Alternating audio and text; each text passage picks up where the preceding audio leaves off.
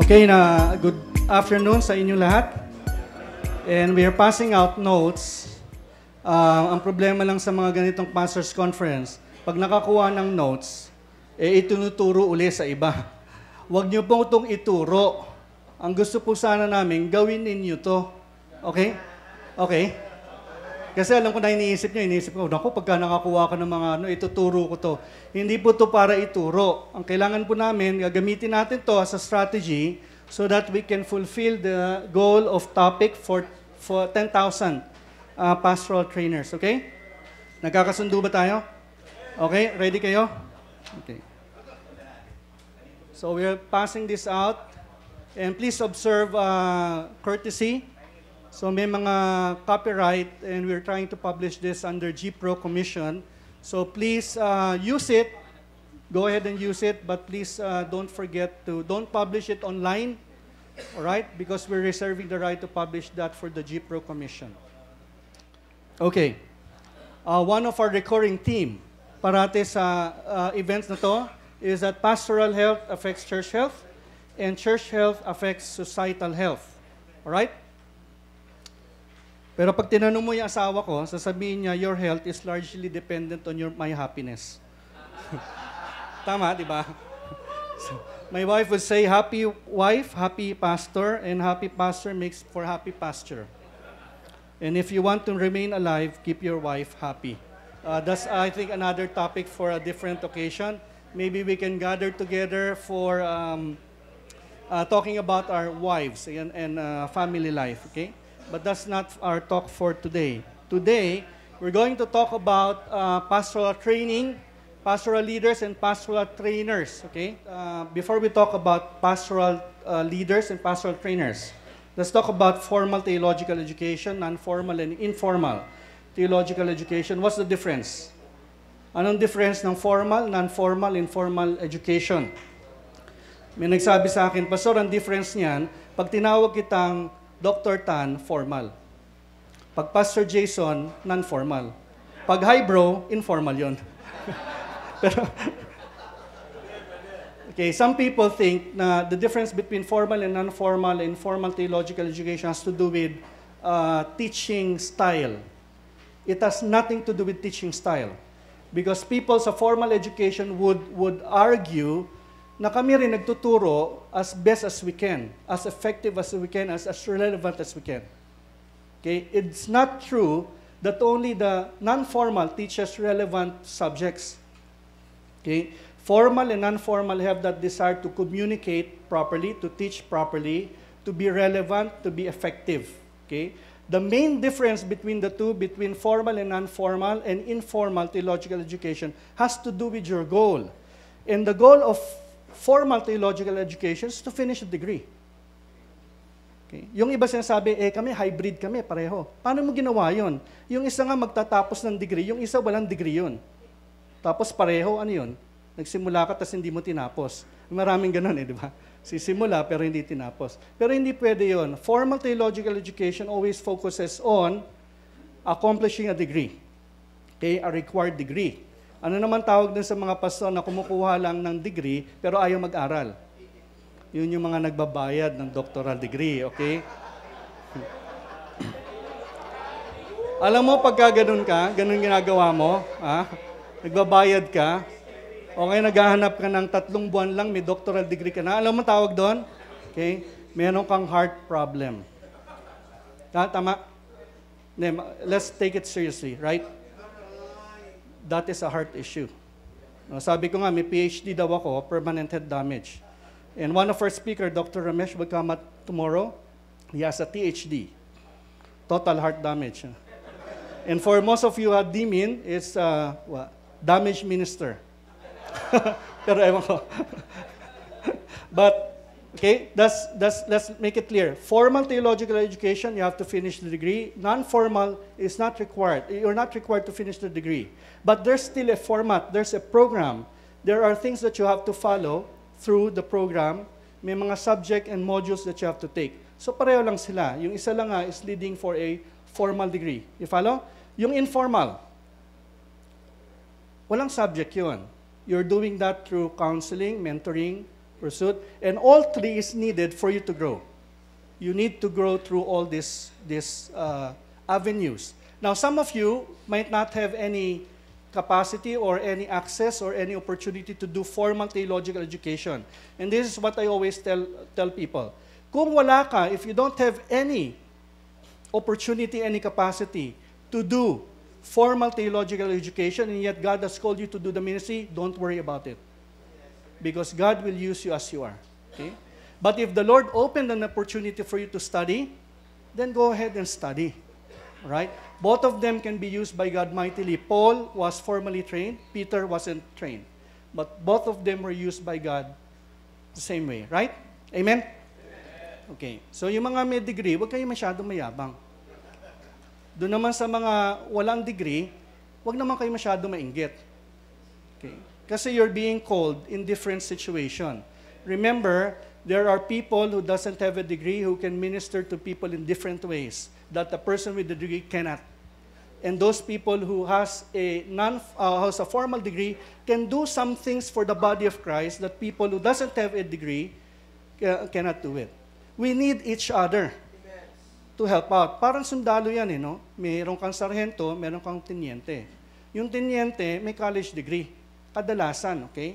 Yung mga PMAer, pagsalta niyan, tapos yan ang college degree niya, tenyente na siya, di ba?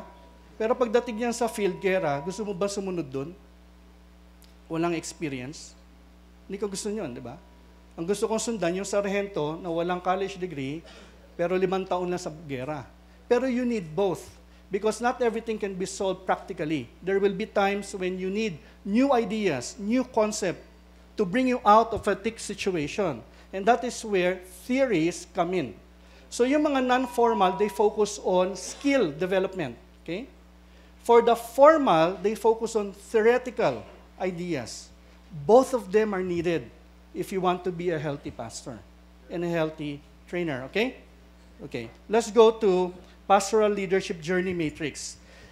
When we're talking about pastoral leadership journey, usually, how do you train a pastor to become a better pastor? How do you lead them training? And we've been asking this question for a while. Ang hirap kasing intindihin. Ano bang kailangan ng group na to? What do they need? At kung wala tayong matrix, ang hirap malaman kung anong kailangan nila. Now, this matrix is not the only matrix that you can use. Actually, you can develop your own matrix. Dinevelop lang namin to so that it can help us with our ministry. Pero we're not saying that this can account for everything that happens in a pastor's life. Alright? Hindi namin sinasabi yan, ha? Maliwanag tayo?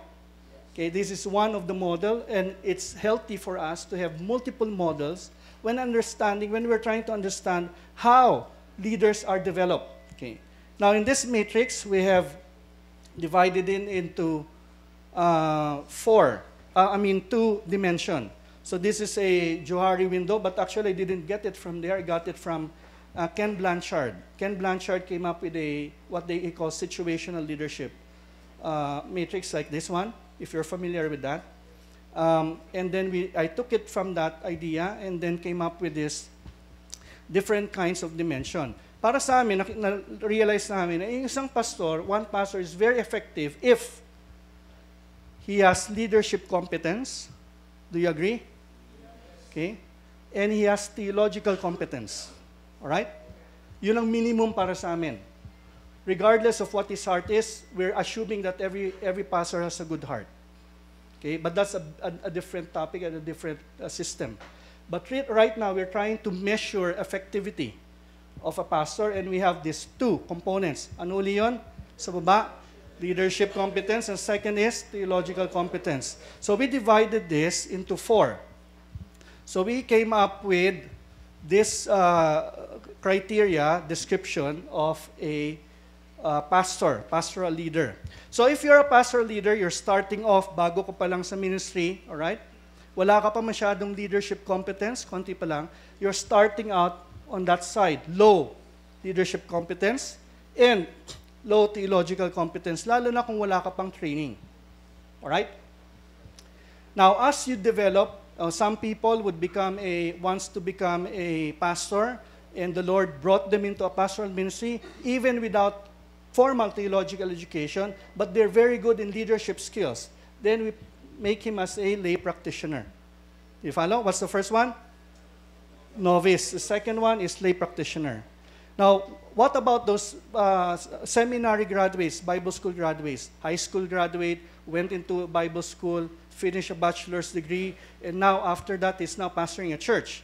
Usually we call them the theoretical guys. Okay? They have all these theoretical ideas, good ideas to pastor a church, but they lack leadership competence. But they're very good in theological competence, right? Okay, so we call them as theoretical. But what we want is for them to move, to journey towards this seasoned pastor, where we have a pastor who has both leadership and theological competence. And theological competence doesn't mean that you can only get it when you take formal theological education. Even if you don't have formal theological education, you can still reach you can still be a seasoned leader. Okay, if you study on your own, you have the initiative to read, you have the initiative to think, to write, to engage theologically. And whenever you attend a lot of seminars then in theology, somehow it helps you build up to capacity. Okay? But every single one has his own needs. Okay? And we will go to those needs. The need of a novice is extensive mentoring and training in theology, leadership, and pastoral ministry. Do you have that in your notes? Yan ang needs. So for a novice, if you're training or you're mentoring a new pastor, anong gagawin natin? Bago pa lang siya, wala pa siyang leadership ability, training, kulang pa siya theological competence. Kailangan niya ng extensive mentoring and training in theology, leadership, and pastoral ministry. So susubayabayan mo siya. Okay? Samahan mo siya sa ministry niya as he builds up capacity. So we have a lot of younger leaders. Ang problema, you know what's happening? They're doing the ministry on their own. And that's not healthy for them. A healthy pastor is always somebody, at least we know that community has a big impact sa life niya. Parate. If you see a leader doesn't have a community, most often than not, yung leader na yun, may issue yun. May issue yun. Okay? So if you want to be a healthy pastor, you have to have a healthy community. The second one is a lay practitioner. Anong need niya? Because he has limited theoretical knowledge in theology, he needs coaching in biblical and theological areas. Alright? So yun naman ang isusupply mo. If you're a seasoned leader, try to provide that training for them. Paano kung hindi mo kayang ibigay yun sa kanya? Then you look for some opportunities for him to develop theological and biblically. Okay? Okay, third, theoretical. He has extensive theoretical knowledge, but he needs help when it comes to pastoral experience. So you coach him in leadership or pastoral skills or mentoring in life situations. Ang problema ng mentoring natin, nagiging meeting lang yan. Meeting tayo ng meeting, tapos wala na yung M, eating na lang. Eating, di ba? Tama? Okay. Kasi nawawala na yung goal ng mentoring. If you want to do proper mentoring, it has to always be guided by goals. What is your goal in that mentoring process? So what do we talk about? Usually we talk about what's your goal in life, what areas of your life do you want to grow, anong goal mo, set it up in the next few months, and you will be accountable to me, and I'll be accountable to you. You see that? So yun lang ang mentoring life situation ang gagawin natin. The fourth is seasoned. This guy already knows how to lead a church, how to study on his own, but he still needs an accountability group, a peer coach, or to be part of a peer coaching activity to help him balance ministry and family life and spiritual accountability. Kaya sila Kuya Philip, Dr. Ramesh, and Pastor Al Bridges, and even Kuya Hill, all of these guys, the more they go higher in responsibility in ministry, the more they look for accountability groups. And that is important. So if you're a pastor, don't have an accountability group, I want you to try and form one before you leave this conference. Maghanap ka ng accountability group mo. Alright? Any question? O mamaya na yung question, marami pa tayong pag-uusapan. Okay. Let me give you some case study. How do you use this guide? Okay? We use this guide in this way. Sabi ni Bishop Noel Pantoja, January 2017, nung nag-usap kami sa Tagaytay, there are about 67,000 evangelical churches, and 70% are led by pastors with no formal education. All right? That number has already changed. I just heard earlier, a while ago, it's 77,000 right now, churches. Still, maybe 30% are not trained. The problem with those guesstimates, we don't have real data out of that. Wala tayong data dyan. The last real data we have was 13 years ago, conducted by, I think, OC, led by Manfred Cole. 13 years ago, sabi niya there are 50,000 evangelical churches and only 5% of our pastors has formal theological education. All right? Now, if we have proper data, then we can use it properly to understand ang distribution ng pastors sa atin. So in the Philippines, we have seasoned pastor, theoretical, which is about 30%. And then the rest are lay practitioners and novice. Hindi natin alam yan. Okay? Let's try if this works today. Okay? Who among you here are pastors of a church? Raise your hand. Huwag niyo bababa kamay niyo. Taas niyo, please. Okay, we have almost 90% of you, okay? Just raise your hand. Taas nyo lang, huwag niyo bababa, okay? If you had formal theological education, kung nag-aral ka ng bachelor in theology, bago ka nagpastor, pakibaba ang kamay mo. So almost about, okay, pakibaba yung kamay taas nyo lang, kung kayo ay may formal education bago kayo nagpastor, ha? So yung mga walang formal education at nagpastor na kayo, taas ang kamay. Walang formal education. Yan. So that's a little bit more, okay, than the estimate. So ibig sabihin, sa group natin ngayon, thank you, you can put down your hands. Sa group natin dito, mas marami yung may theological education in this group. So the problem, yan, perception natin yan. But in actual fact right now, we have more people who have theological training before they became a pastor. And that's why we need your help to get the right data so that we can come up with a proper way of understanding yung situation natin sa Pilipinas. Because if we have the right data, sorry? These are trainers. That's why most of them has formal theological education. All right? But if we have the right data, we can come up with better strategy in the future. All right? Okay. I was in this country a month ago. This is a restricted country, and we were running the National Global Proclamation Academy. It's a 10-day program for pastoral leaders. So yung mga pastoral leaders, sinitrain namin sila for 10 days. And I had about 35 students. Okay? None of them had formal theological education.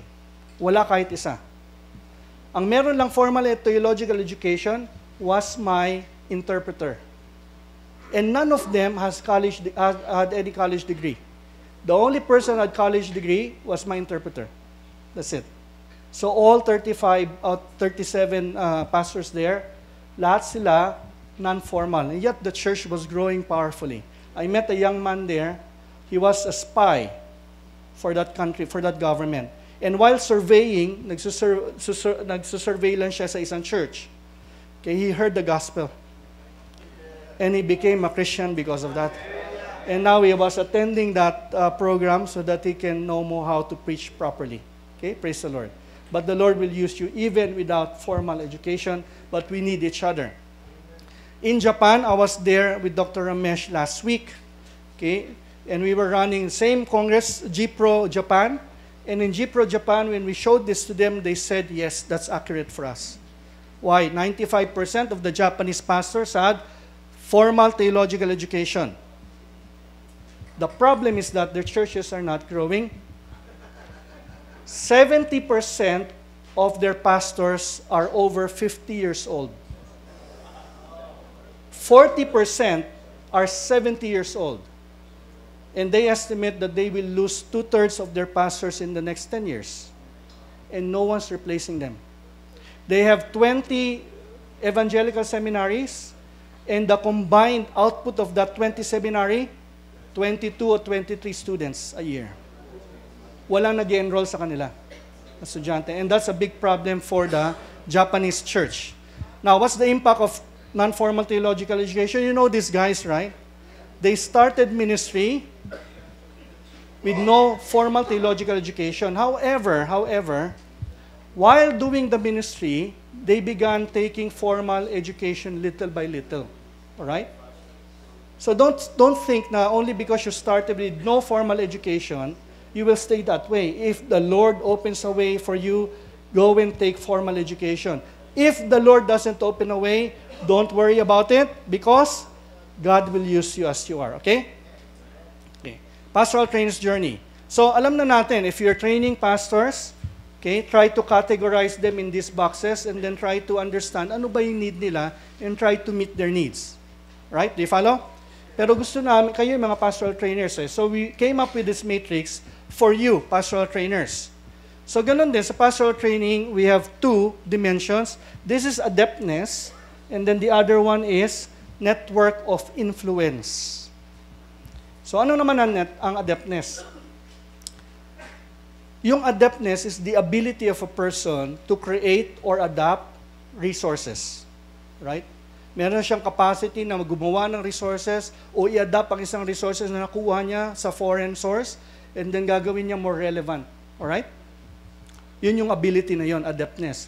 Yung isa naman, that's the network of influence. Meron ka bang mga network na pwede mong sabihin, oh, mag-training tayo, pupunta sila dun sa training na yon. Alright?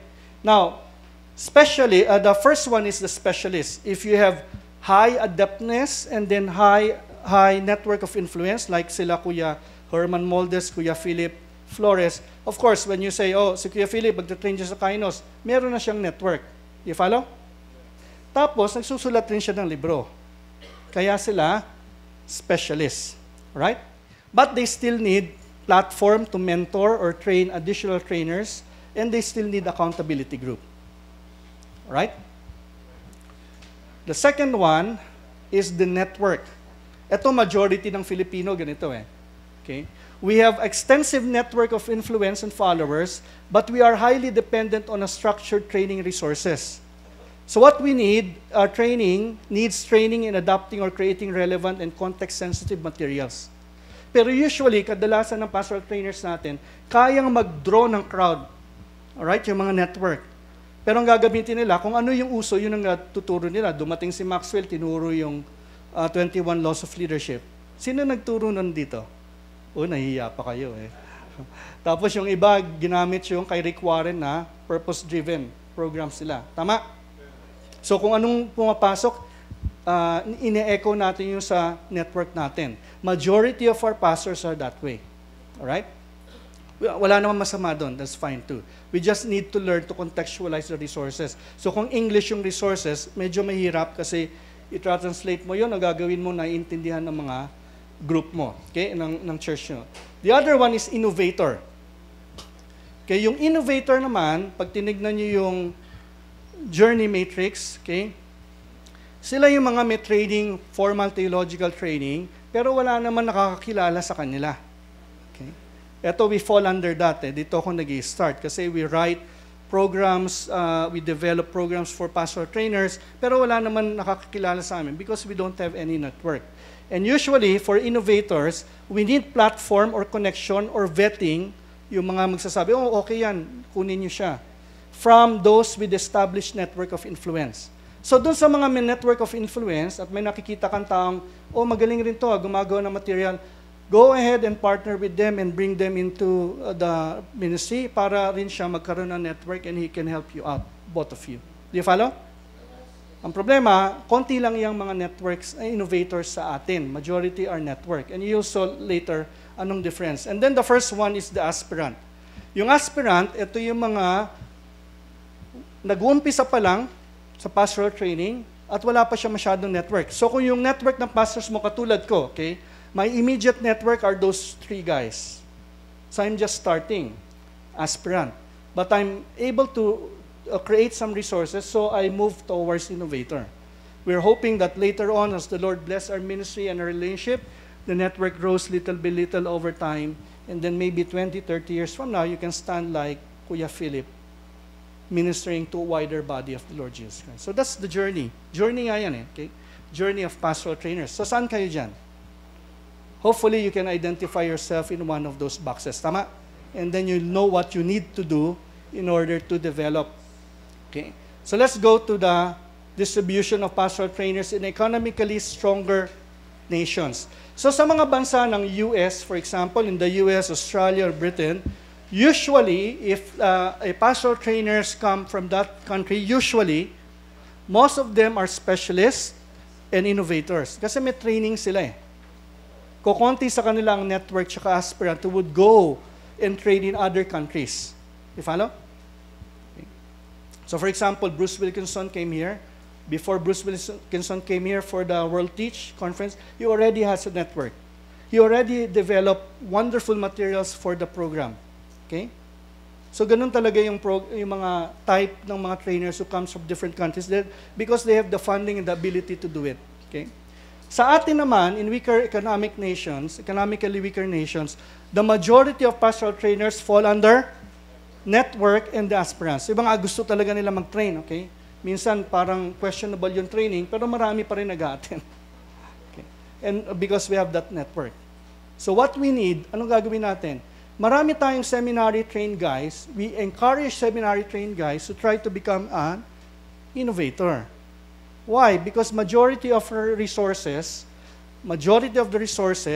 on pastoral training benefits the seasoned and the theoretical. Kasi sila nagsusulat eh. They're the ones writing books, material. Kanino nila susulat to? Para sa mga kasama nila. So kung seminary graduate ka, di ba? Susulat ka ng libro, para kanino? Sa katulad mo ring graduate ng seminary. Ang problema dyan, we need training materials for this group. Those people who lack theological training. We need more materials for them. You follow? So kayo ay may seminary degree, we encourage you to build simple materials, relevant materials for our context. Okay? Ano pa? Majority of pastoral resources are written by foreign authors. Right?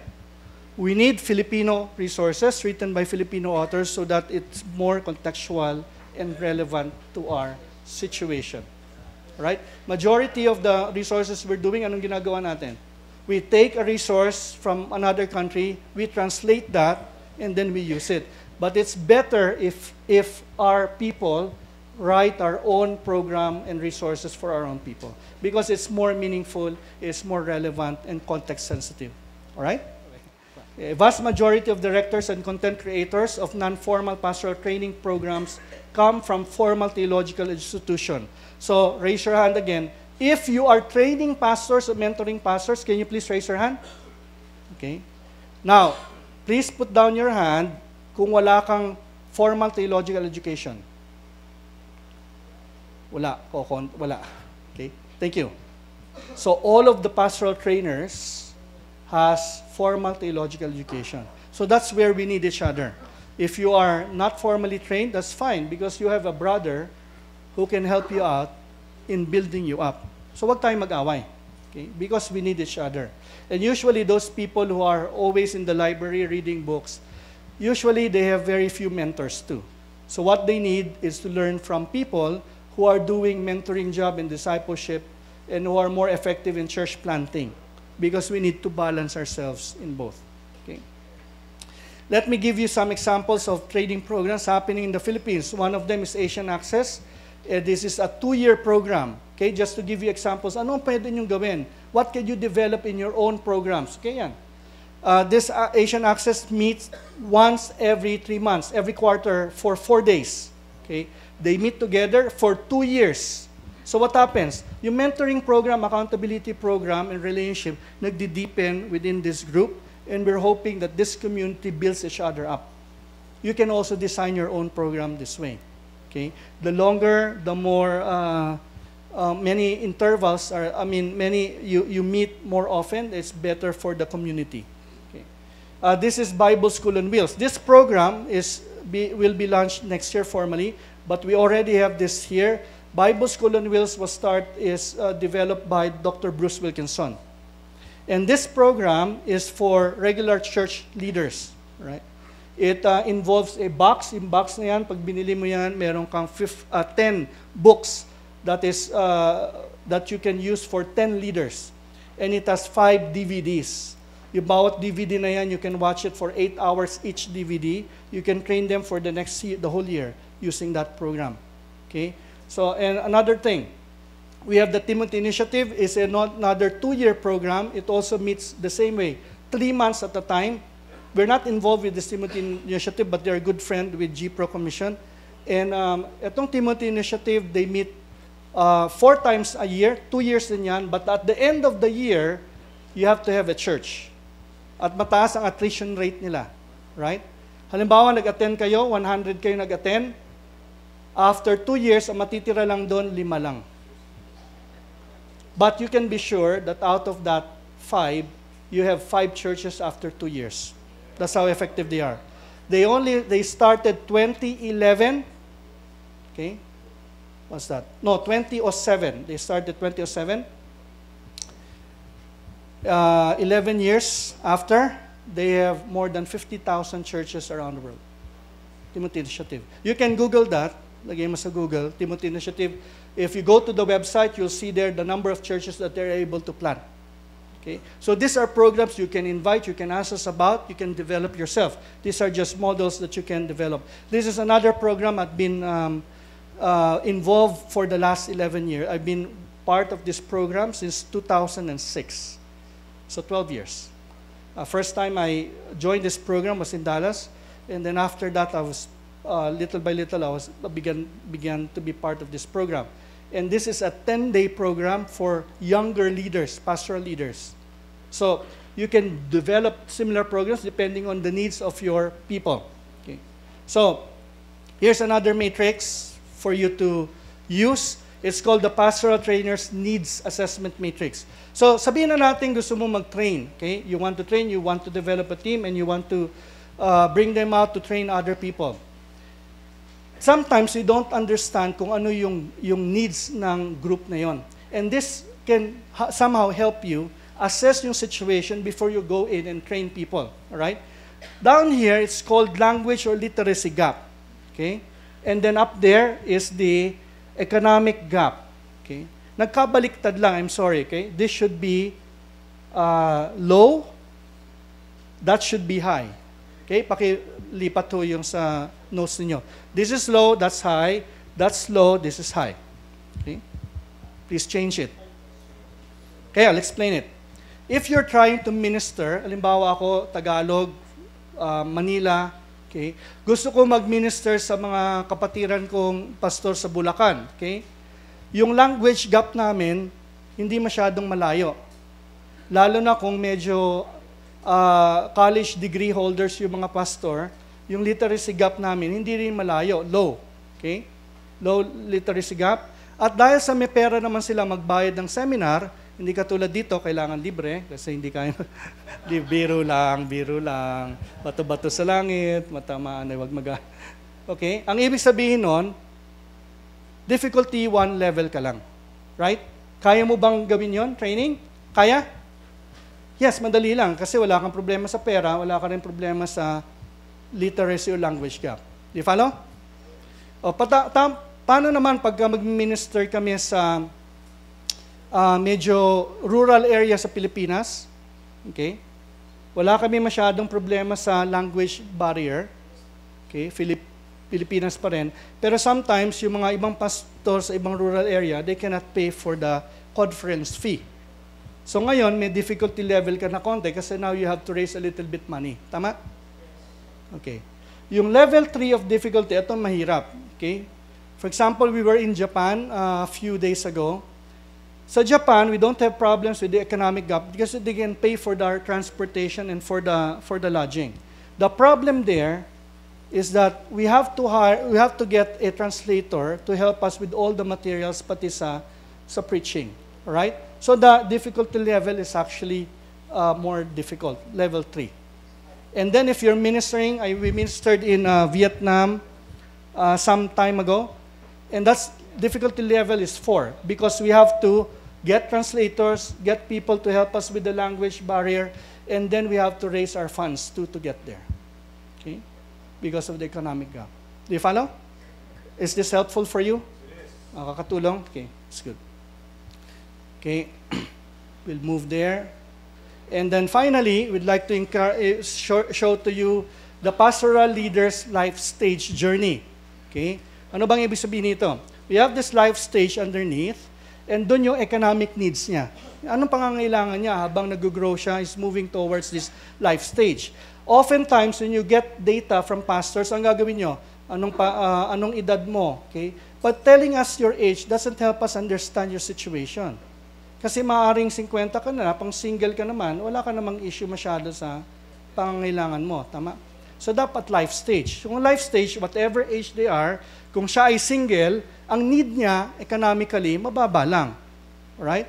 Pag nagpakasal na siya, tumataas. Pag siya ay married with young kids, married with teenage kids, married with working kids, tatrabaho na yung mga anak niya, o kaya kids with family, may apo na siya, retired, baka malapit, lagyan na rin natin divorce, kung maaprubahan yung divorce law, pero, okay? This thing is helpful if you talk to your elders too. Because when you're deciding the kind of pastor you want to hire sa church ninyo, ano nangyari, yung mga pastor? Minsan, i-hire mo yung pastor sa ganitong income level, pero yung life stage niya nandito. Hindi magtatagal yung pastor mo.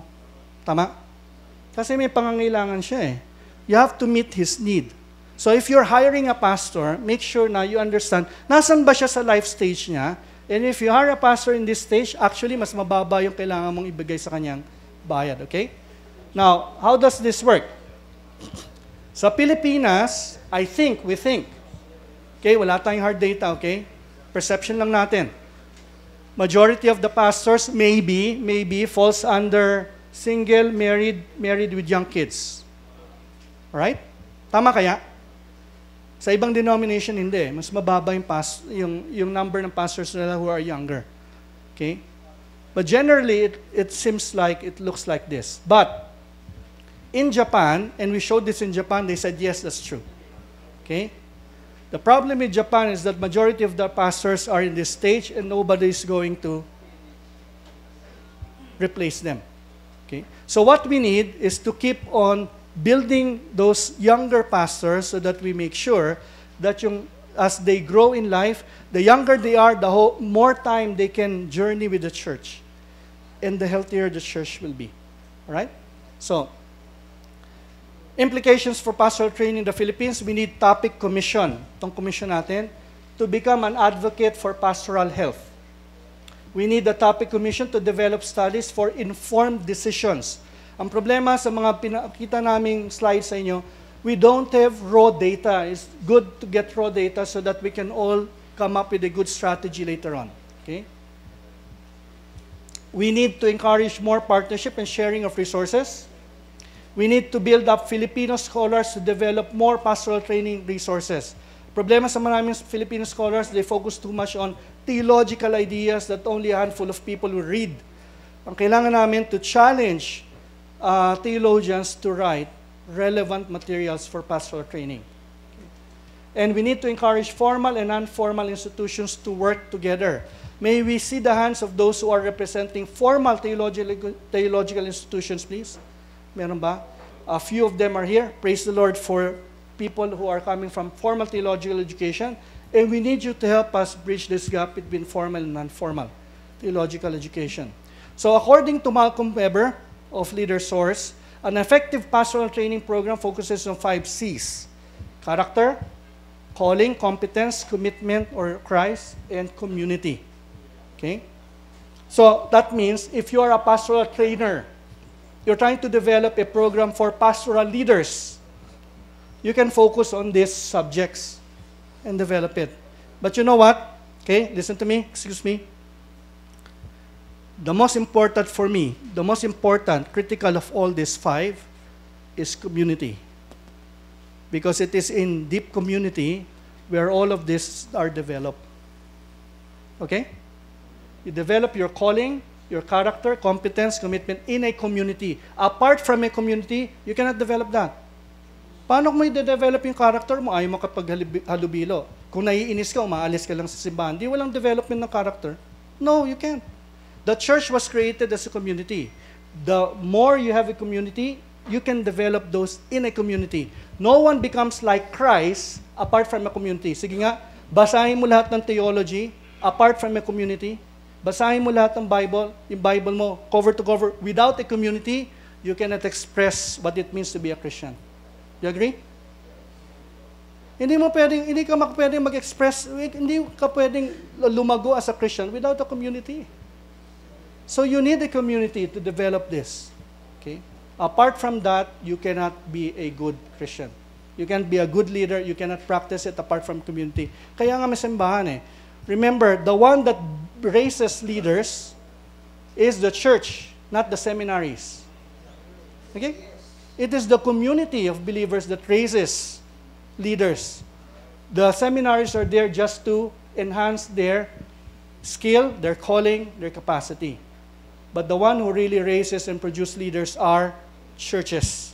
And you have to have communities. For me, the most important in that thing is commitment. You express, community. You express your commitment in Christ in a community setting.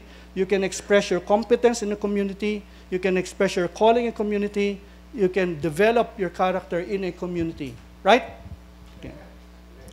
And then, if you're asking, ano ba yung top 10 most requested seminar topics? Ano ba yung mga topic na hinihingi ng mga pastor? We did this about, I think, last year with PCEC sa Davao. And this is what they came up, the 10 most requested seminars according to importance. The first one, mentoring and discipleship, yun ang hinihingi ng churches. Second, forgiveness, restoration, church discipline. Maybe church conflict resolution. The fourth is biblical stewardship and financial literacy. Then church administration and management, leadership and developing leaders. Actually, parang pareho lang yan sa mentoring and discipleship. Family and fatherhood and married life. Basic theology, apologetics, and advanced preaching. Pastoral counseling, intimacy with God, and church planting and missions. Those are the things that they ask topic usually to teach. Okay. Requested. Okay. This is our proposal for the meantime. Because we don't have the right data, we need to get the right data. At dahil sa meron ng sinet ang PCEC by 2020, they will finish their goal of 120 vision, yung vision 120 nila by 2020. Let's just follow that program for a while para may unity tayo sa body, okay? Since we don't have the right data, we will use the next 2 years to come up with data that we just suggested. Pero within the 2 years, we will gather data from you, and then after 2 years, we will agree to meet together again. That's that okay? October again, 2020, and then we can come up with proper data, and then for the next 5 years, we can plan ahead better. Is that okay? Okay, so gagawin natin ganito. Because there's about, this is the mission statement of topic. Topic Commission exists to champion the well-being of Filipino pastoral leaders by, what? Read it with me.